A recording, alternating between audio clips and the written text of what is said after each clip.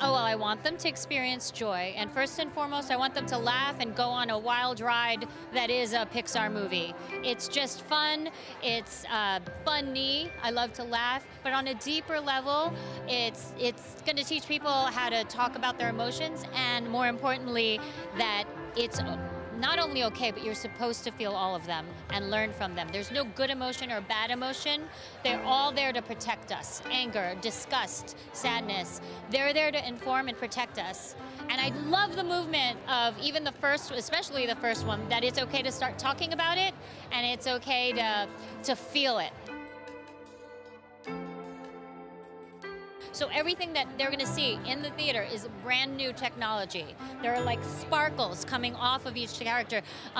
There are some characters that are 2D, 3D, there are video games. There's just so many pixelated, pun intended, just different ways to enjoy the visuals of this movie. So it's going to be spectacular in the theater.